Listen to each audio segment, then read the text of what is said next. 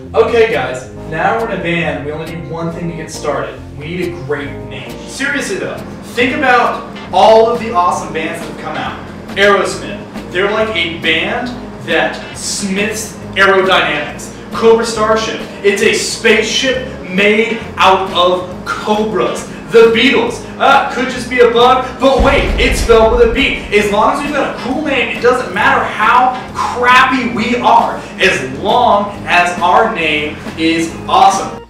It doesn't matter how awful we sound, all we need is a great name. How about the Rolling Stone? Personally, I just think the band should be named after me. Nah, what about Henry's Paradise Express? Why would we name it that?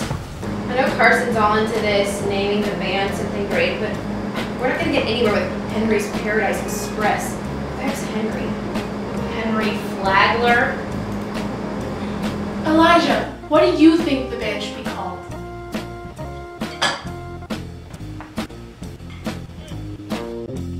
I've got it! I know what our name should be. As always, what do? What do we do?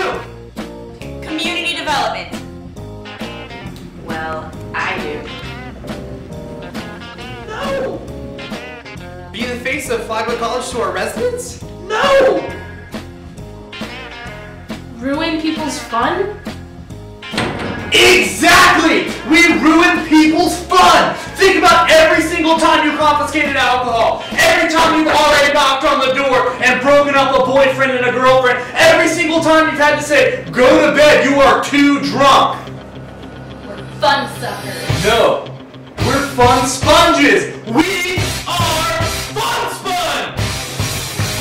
I mean, everyone on campus hates us anyway. Yeah, we're like the Nickelback of Flagler College. Fun Sponge's popularity grew exponentially. Their chart-topping hits Hey, Where's the Alcohol? And Knock Knock, Your Girlfriend Needs to Go Out of the Room became #1 on iTunes in just days. Their popularity was so prominent, 1 in 5 people at Flagler College knew who Fun Sponge was. Fun Sponge, I am like their biggest fan. Choosing this shirt and these earrings